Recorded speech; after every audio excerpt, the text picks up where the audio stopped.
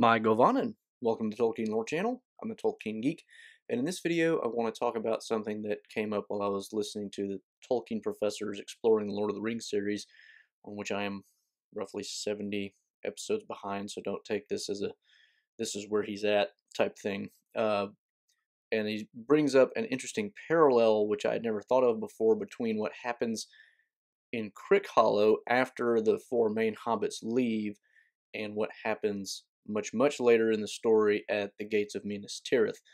And I'll get into that. I want to talk about what he mentions, but I also went and looked and found a few other parallels of my own, because after he mentioned it, I was like, I bet you there's more to this than he actually goes into, and sure enough, there was. So I'll kind of distinguish between what he talked about and what I've found by myself. But before I get into that, I do have two new Patreon subscribers, thank you very much, that I need to give a shout out to. One is S. Brown and the other is Crystal. Thank you both very much for subscribing on Patreon. If anybody else wants to do that, of course, the link is in the description below, and there will be a link at the end of the video as well. That said, let's take a look at the parallels between Crickhollow and Minas Tirith.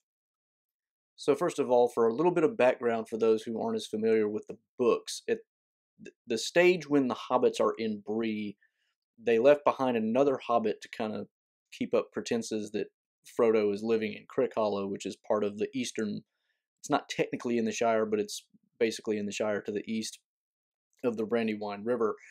And it's Fatty Bulger who's basically holding down the fort. And at the same time that the hobbits are in Bree, there are Black Riders also in the Shire who are hunting for Frodo, and they end up breaking into the house that Fatty Bulger is staying at, where Frodo had allegedly moved to. And this is kind of where I'm at in the Exploring the Lord of the Rings series, is they've made it to Bree, and so they've come to the point where this happens in the story. So while the hobbits are in Bree, the Tolkien professor goes back and looks at this passage which is given at this point and says, there's some interesting parallels here between what happens at Crickhollow and then what happens later at the Battle of the Pelennor Fields at Minas Tirith. And one of those parallels, of course, you've got Black Riders in both instances. At the later instance, of course, you have the Witch King himself who rides into the gates of Minas Tirith. But the interesting parallels that he notes are, you have in Crickhollow, and by the way, I've actually talked about this scene in a previous video, specifically in my Halloween special that I did a while back on creepy scenes in Lord of the Rings. I'll link to that below, so if you're not familiar with the actual scene, you can get a pretty good overview of it there, but I'm kind of hitting the main highlights here anyway, but if you're interested. So, Fatty Bulger is staying at this house, and what we learn when we get this kind of side scene while the hobbits are in Bree is that there's this one particular day where he feels uneasy the whole time, and at night he starts to see, and it starts to feel even worse, and he's like, something bad is going to happen. So he sees a gate which opens seemingly by itself, and basically the implication here is that it's a Black Rider without anything to cover himself, and so he's just invisible like the ringwraiths are. So he bolts the door, and what we find out a little bit later is that he runs basically as soon as he gets any indication that something bad is going to happen, so he doesn't get killed or caught or anything like that. But there are at least three Black Riders who come up, and they basically wait out Fatty Bulger, or what they think is the ring bearer potentially, for what seems to be quite a long time. And the first indication that we get of the exact time is finally we get a cock crowing, and it says it's the last cold hour before dawn. So basically in the really early morning, there's a cock crow, and then the Black Riders end up breaking down the door, and then almost immediately after that they hear a horn call, and the Buckland horn call that is apparently well known to everybody but hasn't been used for a long time because there's been no need, occurs. And that's, Fatty Bulger makes his way to some house, and he's basically spouting what seems to be gibberish, but they get the idea something's wrong, and so they sound the alert, and the horn call is we don't know what the sounds are exactly, but it involves the words awake, fear, fire, foes, awake. And so it's the idea of wake up, something bad's happening. And he mentions that the parallels here are pretty interesting because you've got in Minas Tirith in the Battle of the Pelennor Fields, you have kind of similar issues. And the order of events is slightly mixed up because it's after the Witch King rides in that you get the cock crow, which is then answered by the horns of Rohan. So those are kind of the main points of the parallel that the Tolkien professor brought up, and I thought to myself, you know, I have a feeling there's a little bit stronger of a parallel if you look into the details, because I had been over that scene recently because of the dramatic reading I did for Tolkien Reading Day recently, where I read parts of the story from when the Rohirrim arrive at Minas Tirith, and of course that's who the horns are. And so I was remembering what Theoden said, and sure enough, there are some additional parallels that I think are worth mentioning. So let's talk about those. So when Theoden and the riders arrive, or actually just before they arrive, Theoden kind of gives them a speech about, you know, here's what's about to happen. You know, you're about to win glory and you might die, but it's all for the greater good, that sort of thing.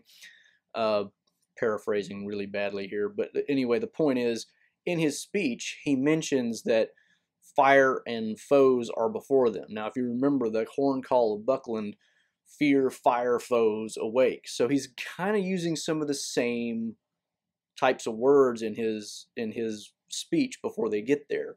Once they start to enter the Pelennor Fields, and then he ends up taking a horn and blowing it, and then he shouts some verses.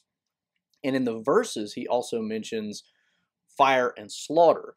But even more interesting, I think, is the fact that he begins his verses with "Arise, arise, riders of Theoden." And the reason I think that's interesting is one of the points that the Tolkien professor brought up is the fact that you can kind of tell what the horn call sounds like in the horn call of Buckland, because the idea of awake, fear, fire, foes, awake, you get the idea that it's burr, burr, burr, burr, burr. And it's that arise, arise, riders of Theoden. You know, it's kind of a same kind of a feel to it. And so you almost wonder if that was a deliberate metrical echo, sort of what happened in the Buckland rhyme. So it was interesting to me to see how that also added a little bit of parallel as well.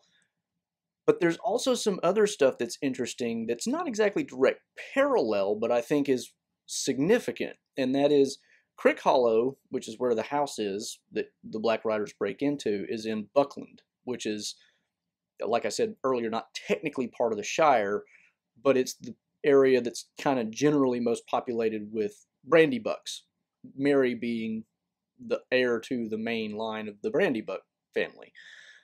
And then, of course, not only that, Merry is also the one who has kind of a run-in with a Black Rider in Bree the night before the Black Riders, well, actually it's the same night, but I mean, like, if you measure by 12 a.m. being the next day, they're technically doing it the morning right after Merry runs into a Black Rider in Bree. If you're not familiar with Merry running into a Black Rider in Bree, I don't think I've actually done a video covering that, but if you watch the Ralph Bakshi version of The Lord of the Rings, the animated, he actually covers that, unlike Peter Jackson. Peter Jackson doesn't touch that issue, but Ralph Bakshi does. So if you find a way to watch his, you can get that. But I mean, the short version is Merry doesn't actually join Frodo, Sam, and Pippin in the common room of the Prancing Pony. He goes out for a walk and then ends up running into a Black Rider. Of course, it's also Merry who will end up helping to kill the Witch King much later on at the Battle of the Pelennor Fields. But what kind of ties it all together, which I think is really interesting, is after all of that happens, and Theoden dies and everything, after the ring is destroyed, after all of that, the hobbits and Aragorn and a few other people ride up to Rohan for the burial of Theoden, his funeral.